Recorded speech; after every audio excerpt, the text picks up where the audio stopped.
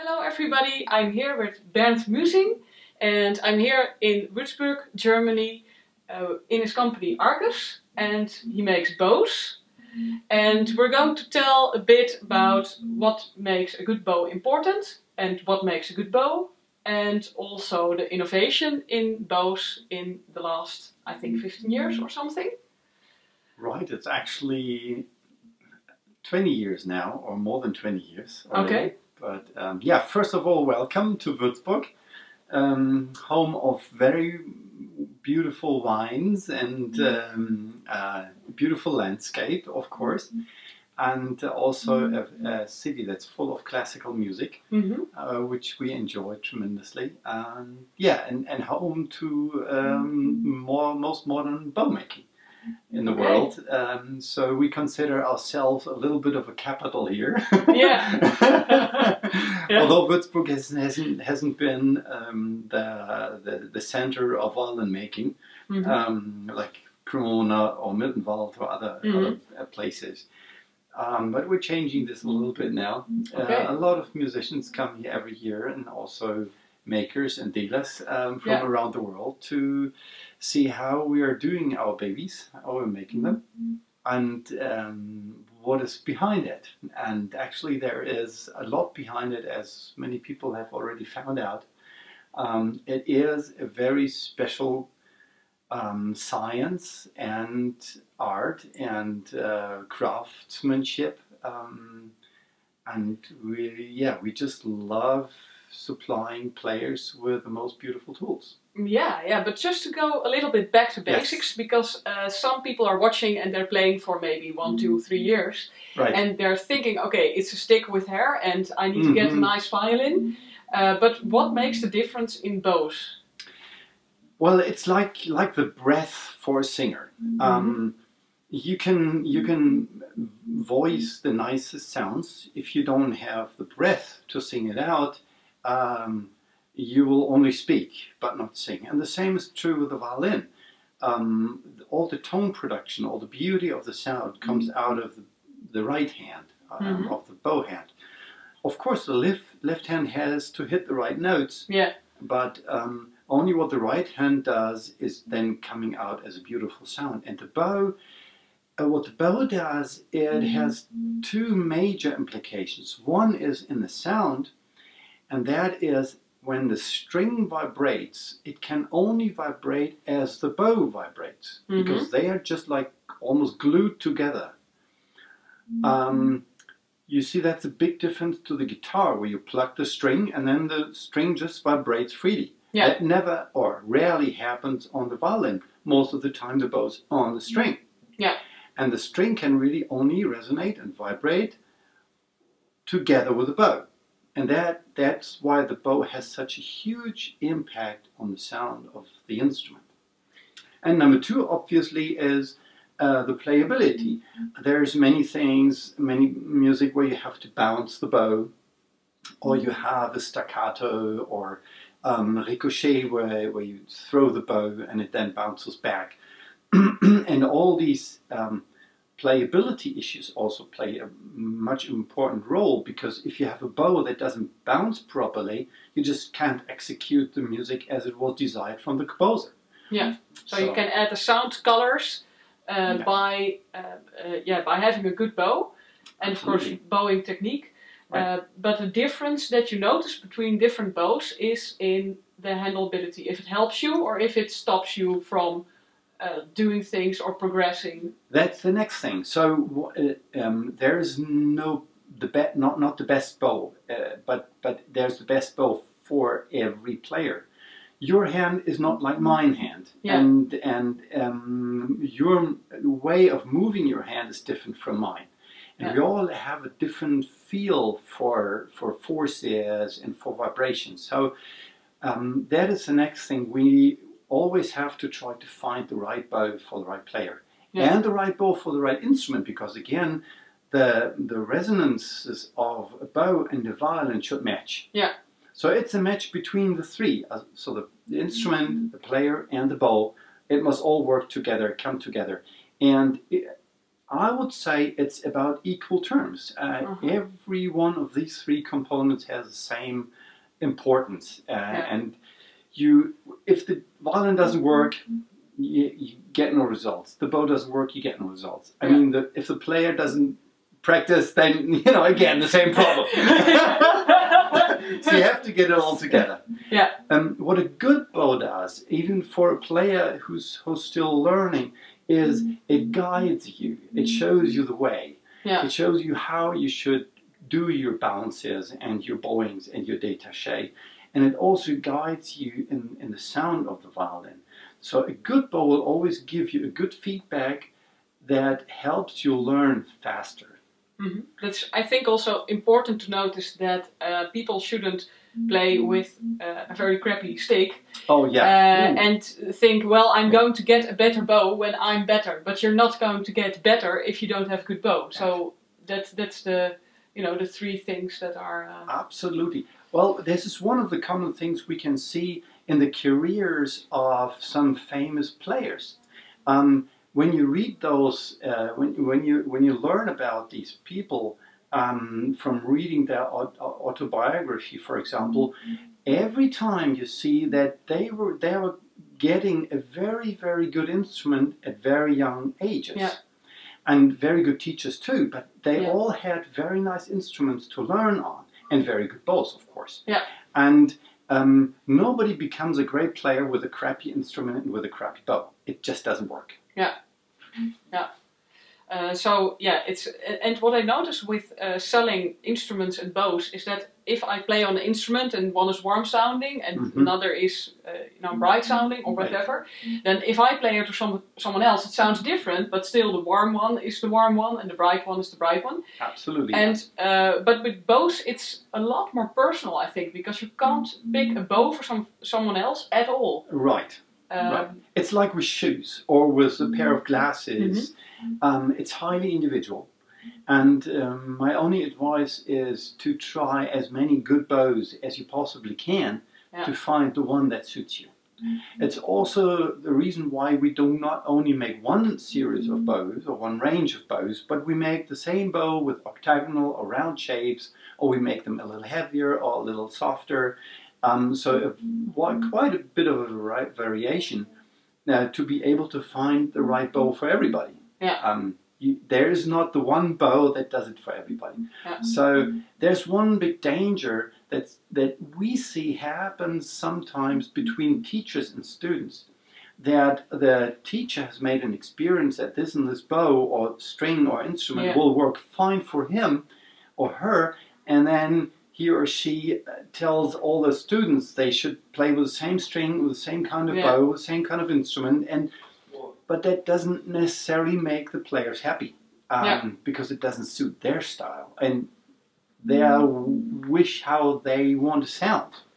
So it's more favorable actually that every player who's looking for an instrument and a bow gets some good advice and help from people who know a lot about instrument and bows, but the final decision should always be with the player itself. And you should just listen to your feelings, how you really feel well.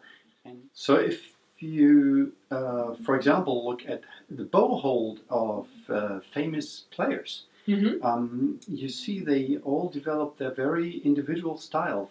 What I find, for example, very fascinating is the funny bow hold of Jascha Heifetz, who puts his fingers like a paw. And I could never play like that. And you see him doing the craziest stuff with this kind of bow hold, which I find completely amazing. And other players you see do like this. So completely different bow hold and everything in between. My bow hold is somewhere in between there. And so there is no right or wrong bow hold, there is no right or wrong bow. Because every bow responds differently to different bow holds. And also different bowing motions. Some people do a lot of motion and some people almost don't do it. And some have a heavier arm or a longer one, others are shorter and stronger, whatever.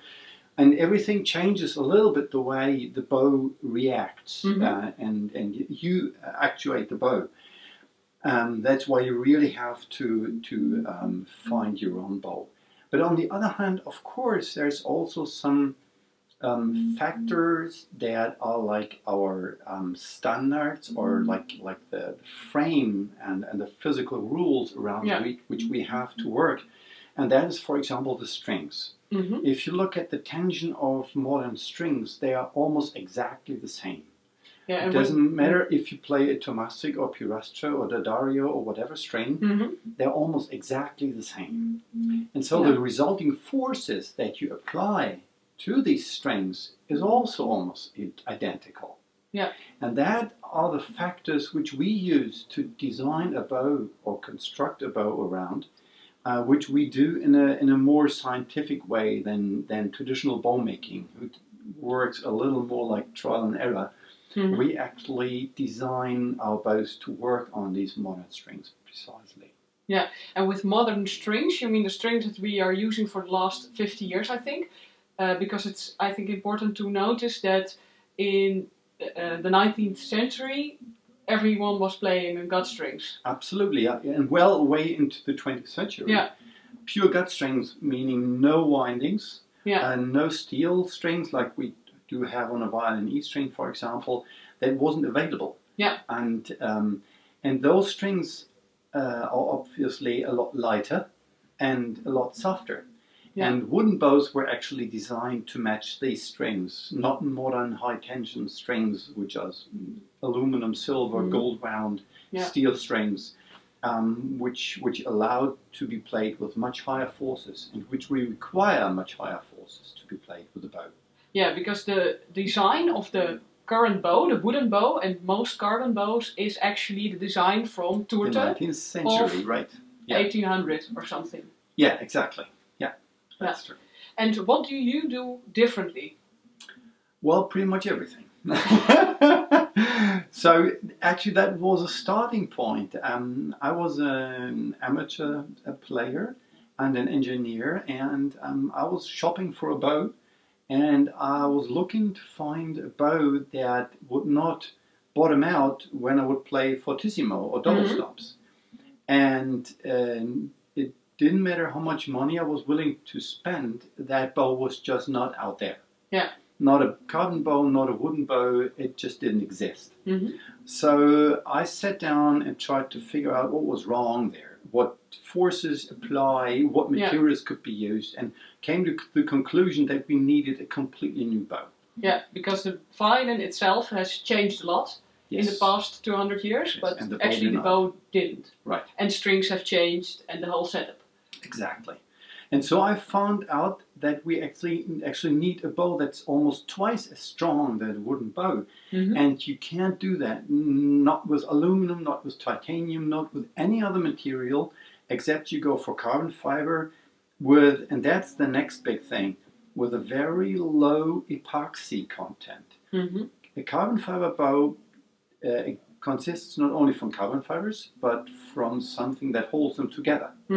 Yeah. If we have no epoxy, fibers would be like any other cloth. It would be soft. So it would be completely noodly here, like a soft noodle, like a cooked noodle, right? Yeah. So it gets stiff only because the epoxy holds the fibers in place. Yeah.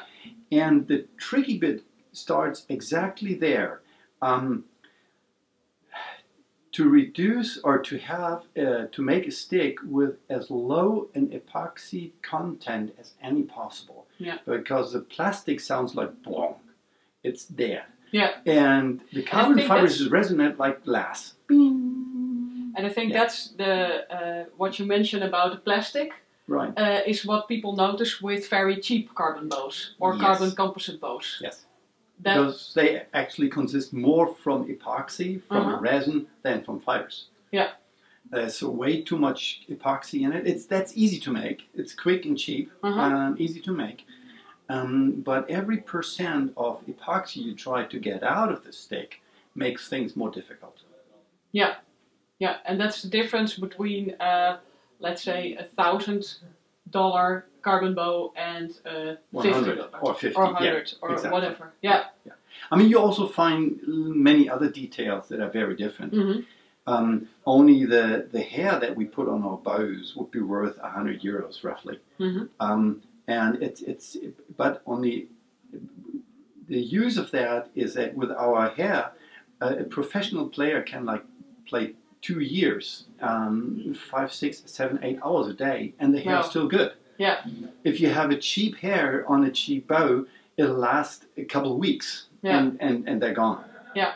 So it's the difference in the hair quality really makes a huge difference, and it's similar to like, for example, wooden violins. Yeah. You have 2 wooden violins. One is a Stradivari, with a beautiful sound, which costs a fortune, and the other one is just a cheap factory fiddle that sounds terrible. Yeah, it's both wood. It's both wood, and both the same kind of wood, and they look very similar, but they are not at all. Yeah.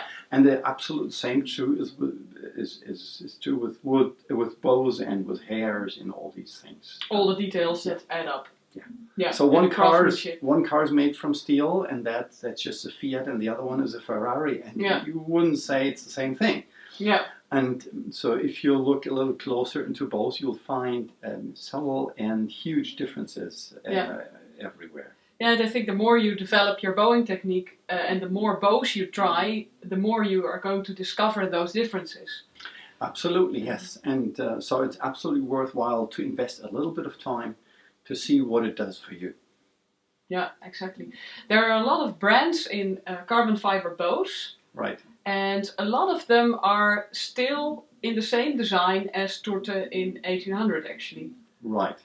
Are there copycats of your bows? Or what makes a difference from, say, a brand like Coda bow?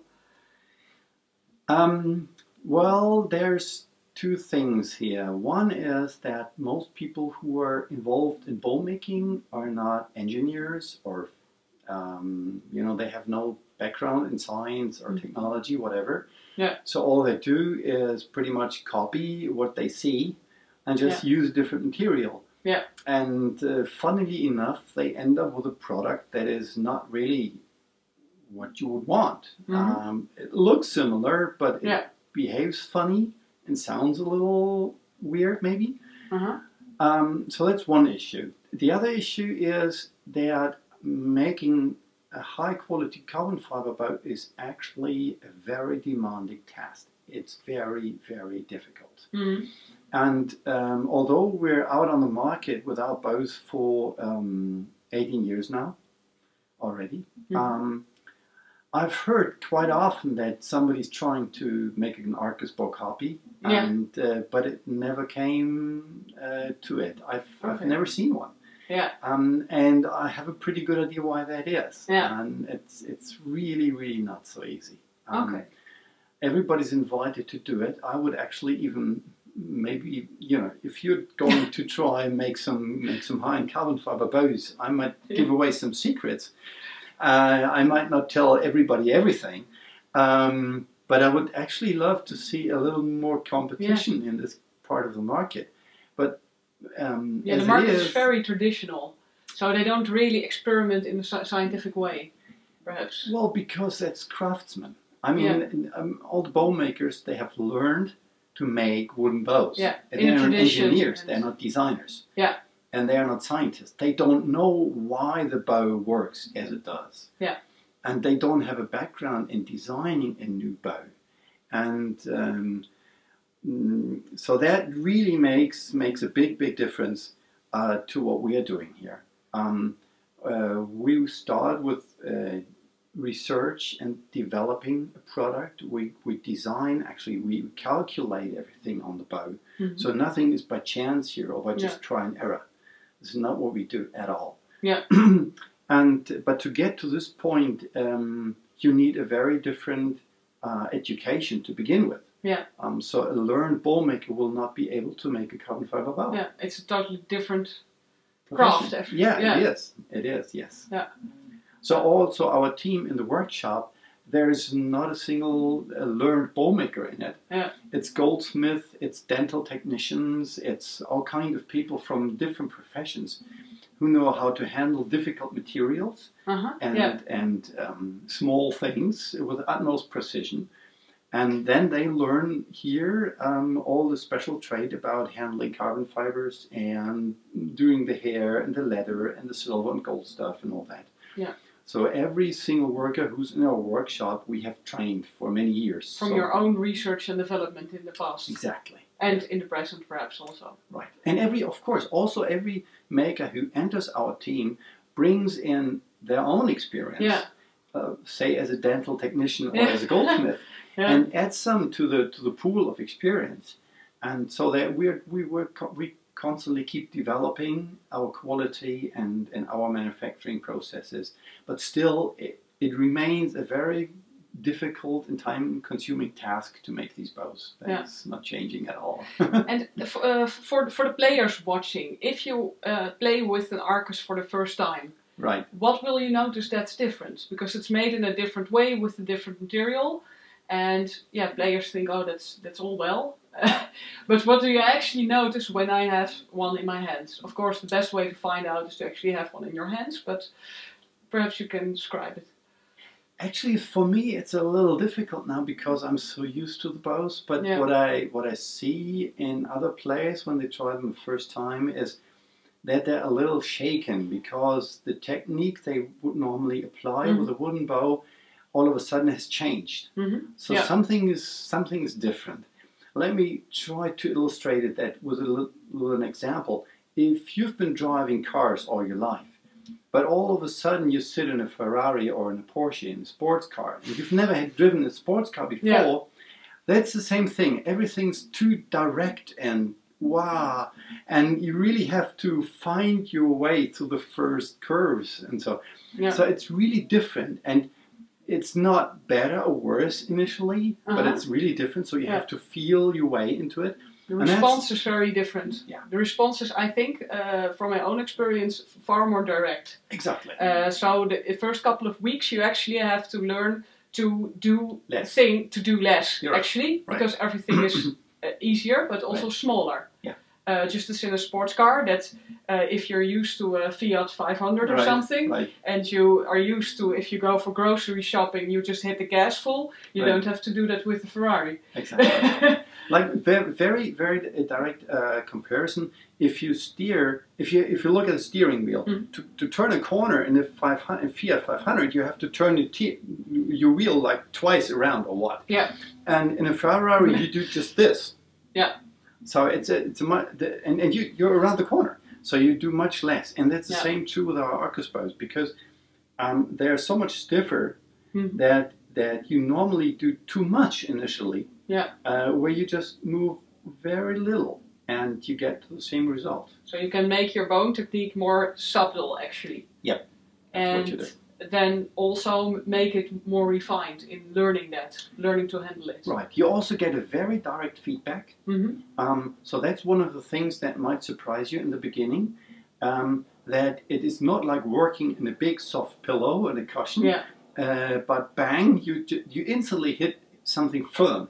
Yeah. And you get a very direct feedback on all your actions, both in the sound and in the play. Yeah. And that is a little weird in the beginning, but once you get used to it, you go back to your wooden bow and it really feels sluggish and slow and unresponsive and heavy. Yeah, and you have to do all kinds of, you hear people always have to develop all kinds of tricks and stuff to get the bow to do what they want. So they have to, the bow doesn't do directly what they want.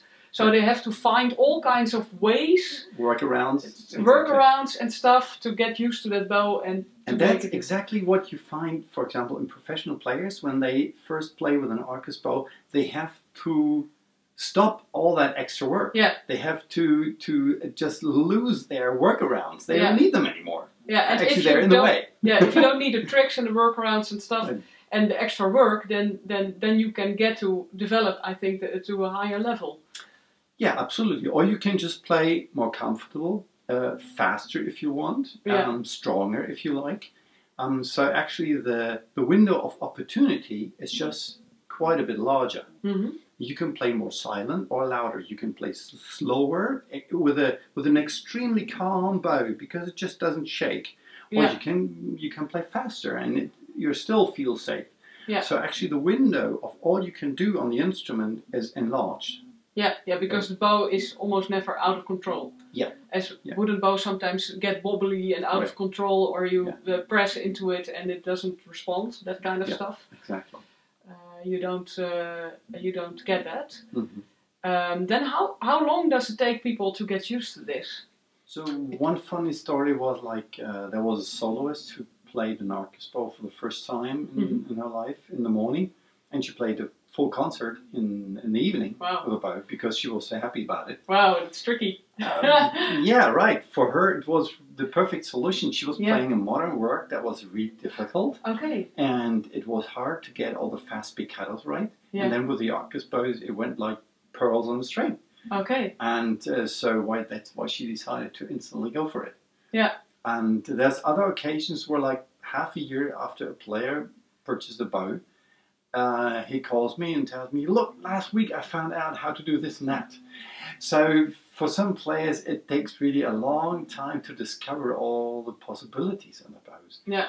The normal case is that it takes about a week to really understand most of what our bows do. Yeah. And then there's a long time where you discover all the stuff you've never thought possible on a violin that you can actually do with an Arcus bow. Yeah. So the new stuff, the new things. Yeah. And that can be a very interesting discovery for many players. Yeah, yeah, you can keep discovering things in a bow. Right.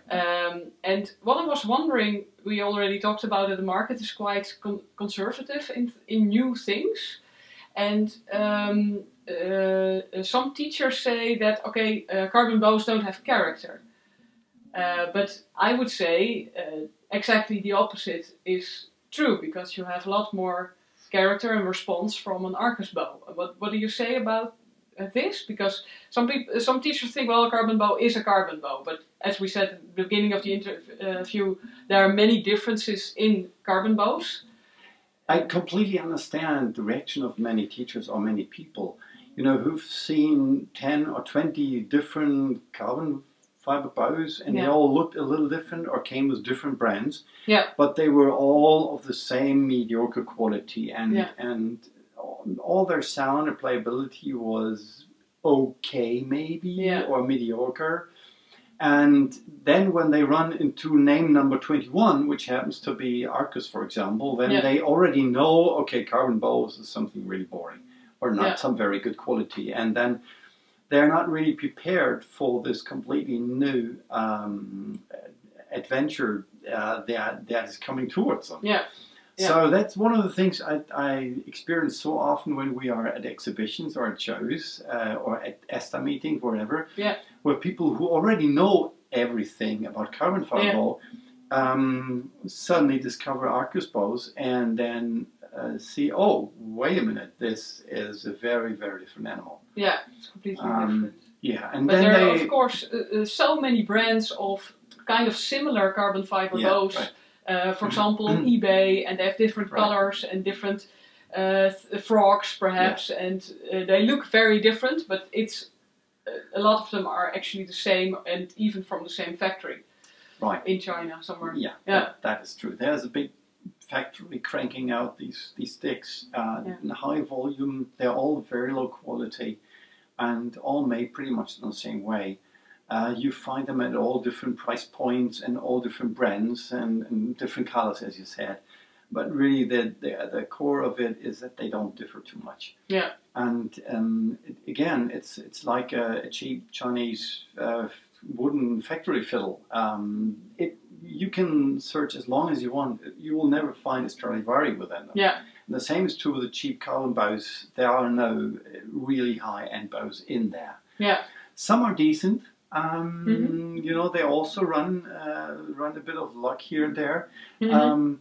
But what we do is a completely different story. We're heading for a totally different level of performance beyond what wooden bows can offer. Yeah. And that's our daily business. And as the state is now, you'll find no orchestra in Germany where not a handful of players are happily playing their Arcus bows and don't go back to wood. Yeah. Actually, I would say 95% of all people who own an Arcus bow play that bow only. Yeah. Because every wooden bow in comparison looks clumsy or doesn't deliver the sound, or it's just less comfortable to play or too slow. And so once you find your Arcus bow, you're usually lost. Yeah. Or found. It's just the way you want to say it. Right. I've got on my YouTube channel viewers from all over the world. If people want to try out Arcus, of course in Holland they can go to me, but can you tell a bit how you sell them? Where can people try them, buy them? How? There are hundreds of dealers around the world who stock our bows, and you can find a long list of those on our website in the dealer section. And if you don't find a dealer around your place, then just contact us and we'll give you directions, or maybe even be able to or arrange a trial shipment of bows from wherever you are. Okay, great. Should work around the world. Yeah, I'll put in the link below this video. All right, are there other things you want to mention about bows in general, or Arcus bows? Well, there's one thing I want to say is that we are really dedicated in making the finest bows and the perfect tool for every player. If you have a chance to try Arcus bows and find that something's missing and you're missing a certain type of bow or a certain quality, please let me know. We really do everything to make everybody really happy. Great. All right, I think that's a great ending of the interview. Thank you very much for all this valuable information. And well, thanks for watching.